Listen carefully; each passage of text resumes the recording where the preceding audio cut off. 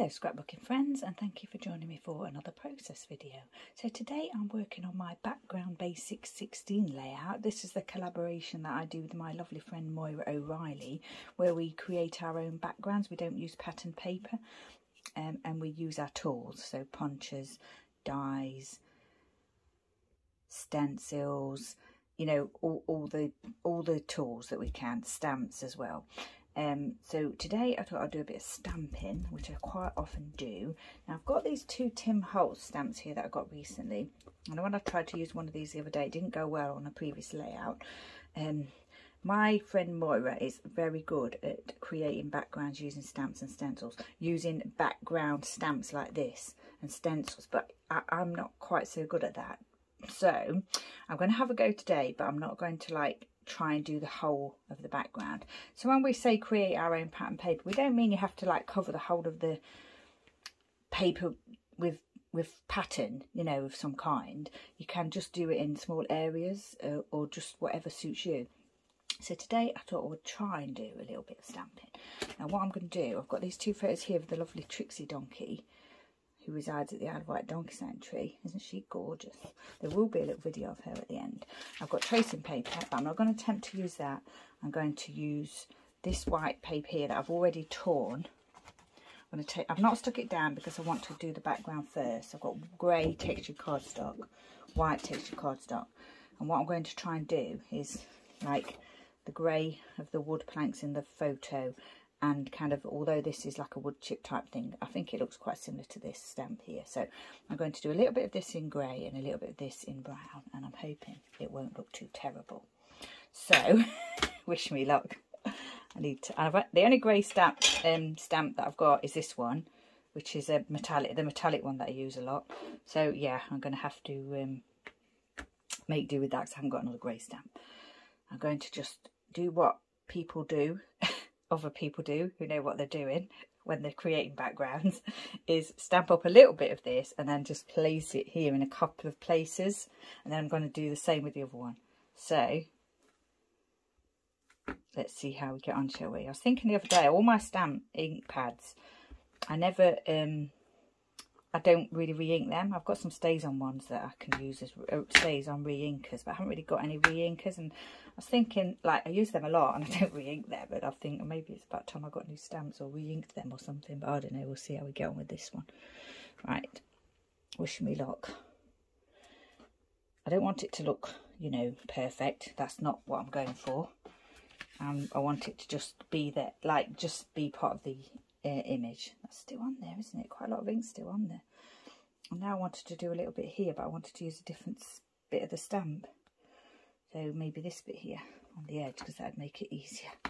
This is a pigment ink, so pigment inks tend to sit on the surface of the paper rather than sinking in like the dye inks, which is probably a reason why it's still stuck to the stamp. Maybe I need to press it down a bit more. I'm definitely not going to try and ink over the other one like I did before and made a mess. There. I don't think that's... You can't... I'm not sure how well you can see that, but I can see it here in real life. So that's that one. That's the Encore Ultimate Metallic. Then I'm going back to my Archival Ink Ranger to do a little bit of this one. This one. And I think... do it across here maybe. Might do the whole sort of bottom section, but I'm not going to put a lot of ink on. I want it to show, but I don't want it to be really dark. Sorry if that's you know, making the camera shake. This might look a little bit too square. Probably will. Yeah, it does look a bit square, doesn't it? Actually, I don't think I mind that. We have this.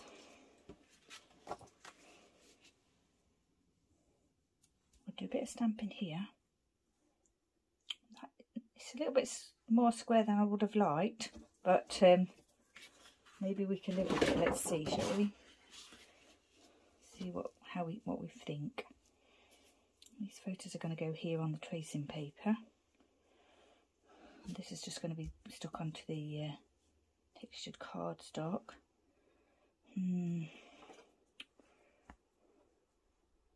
How did I do it? Did I do it that way? Yeah, I did. I didn't want to mess with it and make it look, don't want it to look not nice. Which quite often happens. I think I'm going to put the title here. I've got these glittered alphas here. I don't know, I haven't kept the packaging. I think they're American crafts and they're quite glittered. And that X is a bit weird, isn't it? It doesn't really, well, it is an X, but it looks like a U and then a U upside down or something. But anyway, I wanted to use grey. I didn't have the right alphas in grey. So I looked at these and I'd got these ones with, well, that is actually an ampersand that I've altered. And then after I'd taken these out of the packet, I noticed that I had the right letters in my yellow Simple Stories foam alpha set. But I thought, as I've taken these out already, I'm going to use them. And also, Trixie, like, you know, deserves a bit of glitter, a bit of bling. Still not happy with this here. I'm just wondering how I can, if there's any way that I can make it better.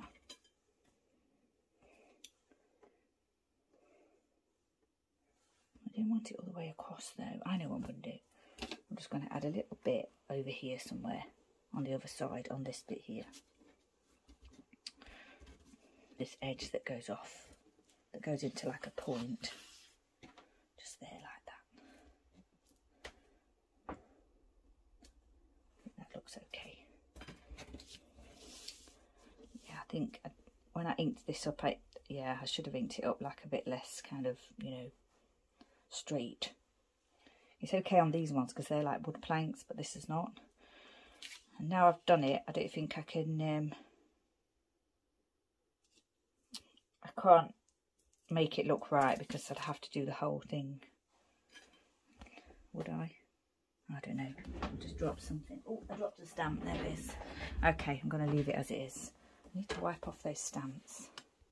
I've wiped them off a little bit. I need to do it properly later though. So what we'll do now is get this page stuck down. Actually, I'll do that off camera. Okay, so I've stuck this card to the background, and now I'm going to add the tracing paper like that. I've put one bit of adhesive in the middle there because I think I'm going to use staples, and then pop these photos down of Trixie. So Trixie's been at the sanctuary since 2017. She came from Wales with some other donkeys, and she's about 17 years old, I think. She's a lovely donkey. I think she's having some treatments at the moment, which is why she's in this area here, this penthouse area, because that's where the donkeys go when they're having a little bit of treatment of some kind. She might be having a bit of physio. I just walked past, I was just walking past her, and she was just sitting like this, and I'm like, oh my gosh, I have to capture that. Such a lovely donkey. She's quite a shy donkey, and yeah, she was just looking lovely. And I took a little video of her as well. Right, so that's tracing. So we've got textured cardstock, got cardstock, tracing paper, and then photos. Now, title's going here, I think. And then I've got these other two bits here that I wanted to stamp. So I've got, these came from my Cosmo Cricket set that's very old. It's sort of horse themed. I've also got my Darling Donkey set here from Stampin' Up that I'm not sure if I'm going to use or not. But what I thought I might do is stamp this one in brown, the Country Girl one in brown.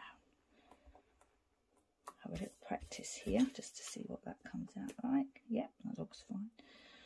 Should definitely use a stamping block, but I'm going to give it a go without because I haven't got them to hand. I could probably use the top of the ink, but I don't want to smudge it, so I'll leave that there. And then I've got this other one that says howdy, which is there underneath my ink pad. So it's kind of like she's saying hello, or I was saying hello to her. And we'll stamp that just there.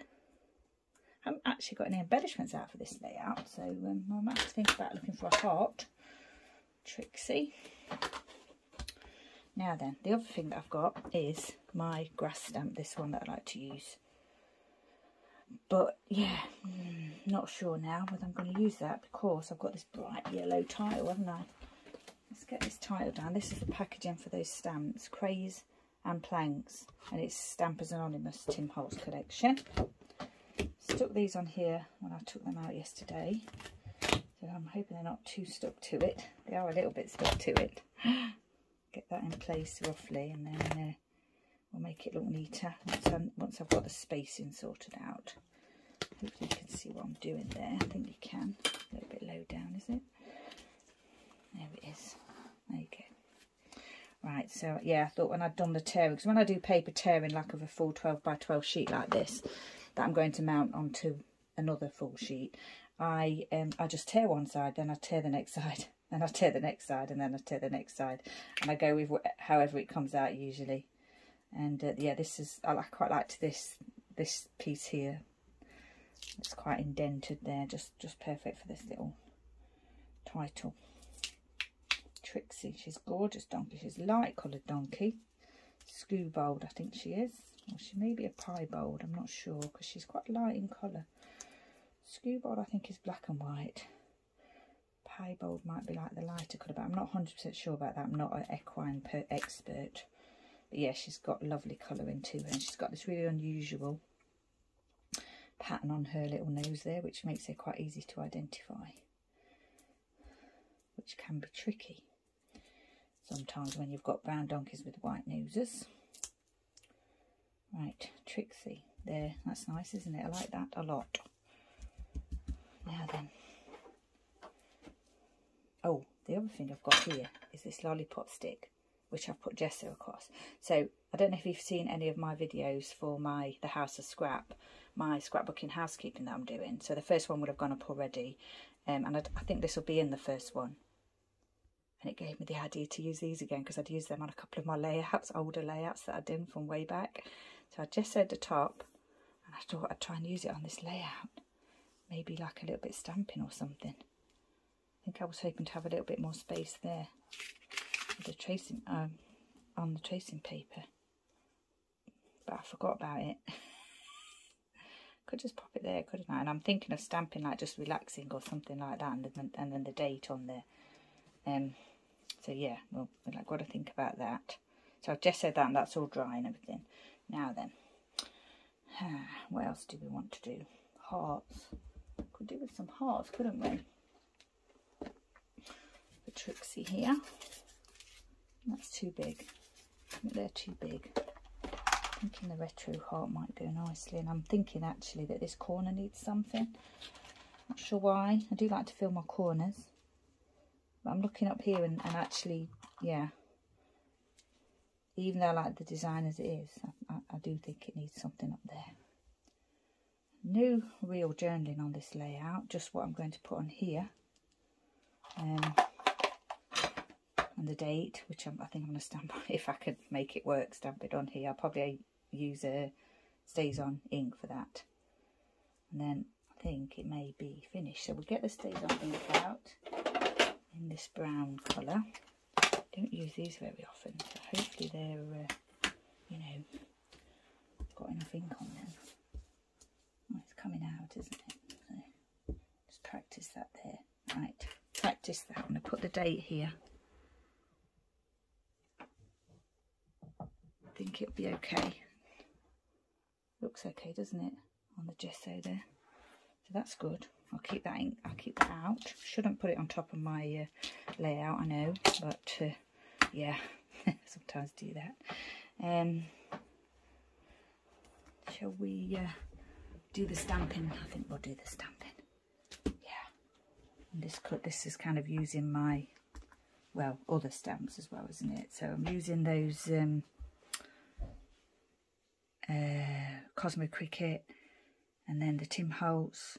I'm not sure if I'm using the Darling Donkeys yet, but I'm using a few different stamp sets here, so that's good. Now then, can't talk and get this right at the same time. These ones don't use very often, so that's good.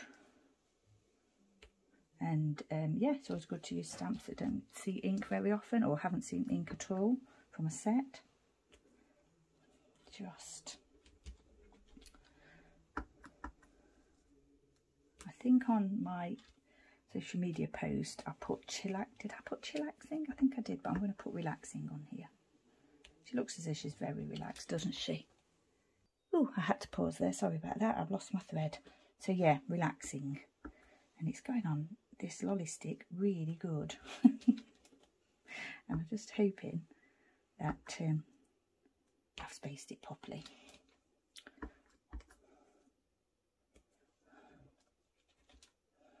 Where's the X? There it is. Don't know what Moira's doing. We always say this, we never tell each other what we're doing. We just wait until the day, and we'll both see it at the same time as you do, so that's good. So don't forget to pop over to Moira O'Reilly. All the links will be in this video information, and we do Instagram as well, and our hashtag is backgroundbasics16. And yeah, you'll see all what we get up to. They're not amazingly spaced, I have to say. I've kind of messed that up a little bit at the end there, with the ironing in the end quite very close together. Can you read it? Oh no. I think you can, but I'm not overly happy with that. Still, it's done now, isn't it? So I don't think I'll redo it. What I will do though is get these hearts down, and I'm going to leave that. I was toying with the idea of colouring them in some way, but I'm going to leave them blank, as blank wood. Just needed to get the glue flow in there. I hadn't done it beforehand.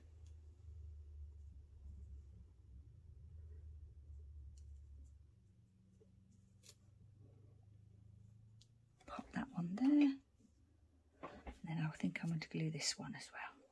What I could have done with this was probably put a little bit of red line tape on it as well as the glue, because it's a little bit bendy, but actually it's going down okay. A little bit of oozing going on there though. Get rid of that.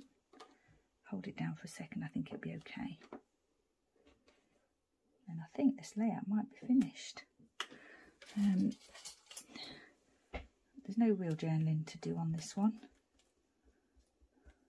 Just Trixie relaxing this day. I'm touching this, I'm hoping that the ink's dried, stays on ink, because I'm touching it straight away after I've damped it.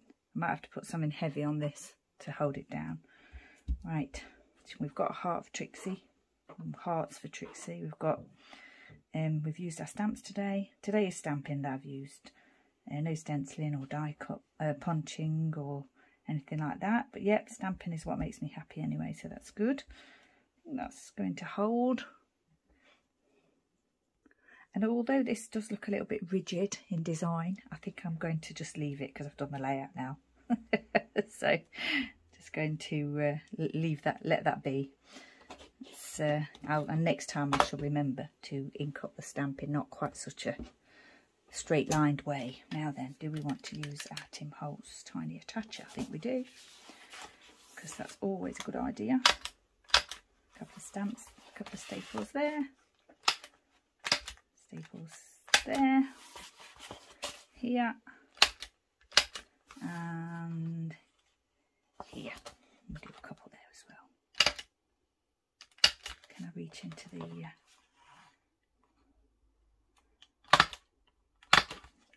tracing paper? I think I'll do one on this end as well, just here. There. So that's just for effect, and also it does hold things in place, but I really like the design of using staples. If I decide later on that I don't like that, I may redo it and, you know, space it out a little bit better, but at the moment I'm going to leave it as it is. So yeah, once again, background basics 16, that's the hashtag. You'll find us on YouTube and Instagram, and possibly other areas of social media depending on what products we use. I've torn the edges here. I've used lots of paper again, which is I like to do, you know, use paper stash. A lovely title from very old alphabet set that has been well used, and my lovely stamping with my two little different ink pads, my new stamps, and an old new technique going on here with these two photos of lovely Trixie. So once again, thank you for joining me. Stay safe, take care, and I shall see you next time.